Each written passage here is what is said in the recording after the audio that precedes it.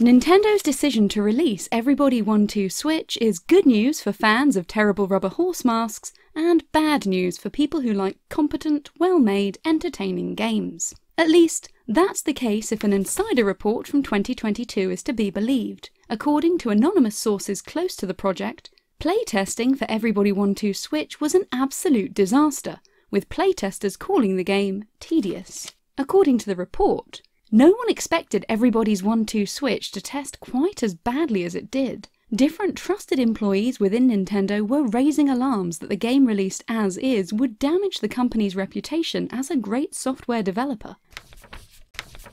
Before we go any further, it's time to talk about today's sponsor, Opera GX. If your web browser feels slower than Zelda's walking speed at the start of Tears of the Kingdom, it might be time to change things up. Opera GX allows you to limit how much CPU and RAM the browser uses, so you can keep several tabs open even while gaming. Much like waiting just a little too long for a loading screen, most browsers are, let's face it, a bit boring. Opera GX allows you to install mods such as this nifty GX Boy mod that personalises the browser to your tastes. Not only does the browser look cool, have a listen to how it sounds.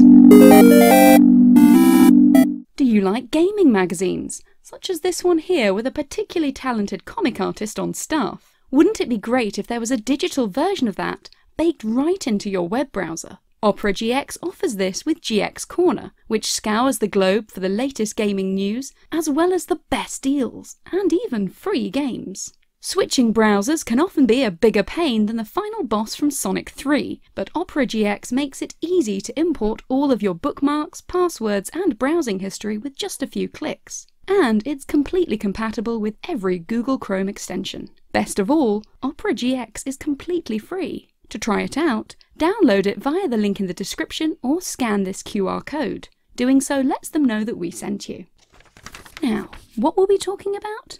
Oh yes, the new Nintendo game that everybody hates. But hang on, how can we be sure that this report was accurate? What actually happened? And why did, if the report can be trusted, playtesters hate Everybody 1-2 Switch quite so much? The internet has no shortage of wannabe Nintendo insiders, eager to share rumours about games coming in the near future. For this reason, every such report should be taken with a grain of salt and scrutinised for accuracy. In this case, a June 2022 report on Fanbyte came from a relatively respected source, Imran Khan, a journalist who has built a strong reputation for reliable and accurate reporting of video game news.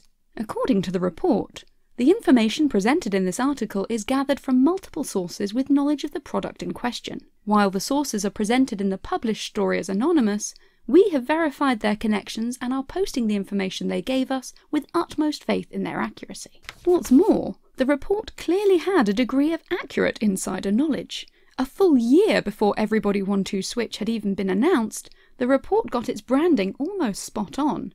It calls the game Everybody's 1-2 Switch and talks about its mascot, a game show host with a horse's head.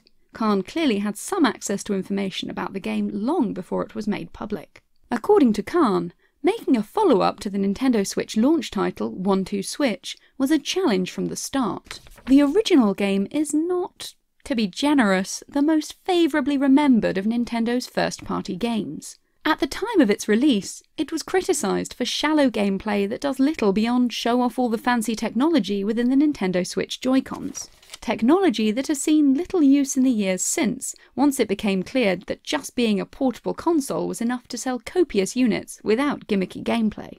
As a glorified tech demo for technology that has long since become ubiquitous within households worldwide, there wasn't really anywhere for the developers to go with a sequel. Yet, as one of only 2 first-party Nintendo Switch launch titles, 1-2 Switch sold very well, over 3 million units, and this likely had an impact on the decision to make another one, whether demand was there or not. Says Khan, the title went through a few variations as the developers struggled with a core question. How exactly do you make a sequel to 1-2 Switch? The obvious answer was simply to add more minigames, as other iterative party titles had done, but they also wanted to release a title that didn't render the first game moot and stop it from selling. The developers behind the project were Nintendo EPD Group 4, who had previously made Nintendo Labo, Ring Fit Adventure, and Game Builder Garage, as well as the original 1-2 Switch. This team is known for experimental and often esoteric games which don't always 100% hit their mark, which, at the very least, makes them far more interesting than development teams that constantly remake the same thing. According to Khan, the team decided to base Everybody 1-2 Switch on the online party titles offered by Jackbox Games, Fibbage, Quiplash, and the delightful Joke Boat, to name but a few. These games came to prominence during the era of social distancing, as a way for friends to spend time together online, which is, theoretically, more fun than simply having a Zoom call. Theoretically. Mileage may vary. According to Khan's report, the idea, on paper, was solid. Nintendo EPD Group 4 designed a host for the minigames based on international appeal, a bipedal horse that looked like a man wearing a rubber horse mask. The game's text simply referred to him as horse, because it sounded enough like the English word host that it would come across in different languages. Minigames would ask players to physically move around the environment for things like musical chairs, or use their phone to play bingo. There was even a game that resembled a virtual version of Spin the Bottle that involved saying something nice about another person. It tested horribly. According to Khan, playtesters, largely families with children, found much of the game's content incredibly dull. Khan specifically mentions the bingo minigame as being described as tedious, and says that horse was less than popular. Apparently, the main 2v2 mode that featured horse most prominently was so unpopular that, during the localization process, it earned a nickname we can't repeat because it was very rude, and this is a family channel. If Khan's report can be taken at face value, and it absolutely should not be taken at face value, then a year ago, Everybody 1-2 Switch was a game that nobody necessarily wanted, nobody knew how to make, and nobody enjoyed playing. So why is Nintendo releasing it anyway? Well, it's important to note that a lot can change in a year. Khan specifically points out that it's not uncommon for games to be changed dramatically following playtesting, and that negative feedback during development is by no means a reflection of the finished product. From the sounds of it though, Nintendo wasn't expecting feedback to be quite this dire, which may explain why, according to Khan, the company had already started manufacturing materials for the game before the severity of the problem was revealed.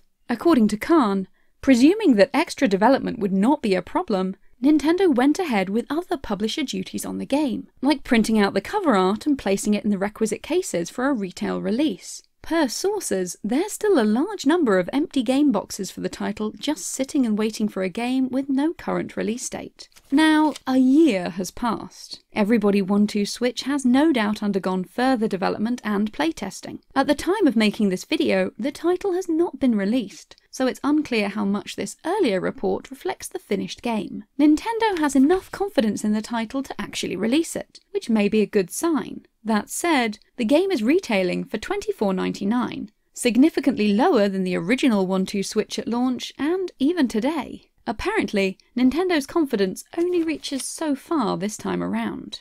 The moral of the story? You can lead a horse to water, but you cannot make it any less creepy. Ugh.